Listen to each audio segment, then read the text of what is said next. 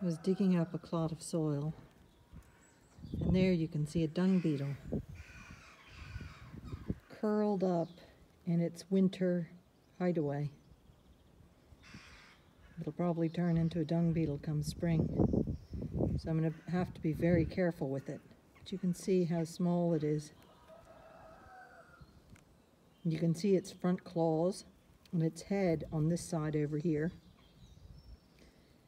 And it's already going slightly wrinkly and dark, like it's doing its conversion into being an adult dung beetle.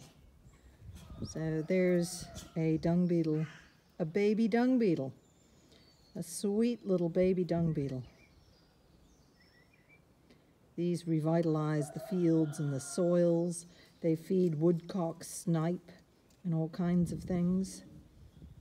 They're a fantastic species, a fantastic underrated species. So one of my dearly beloved dung beetle babies. Sweet little thing.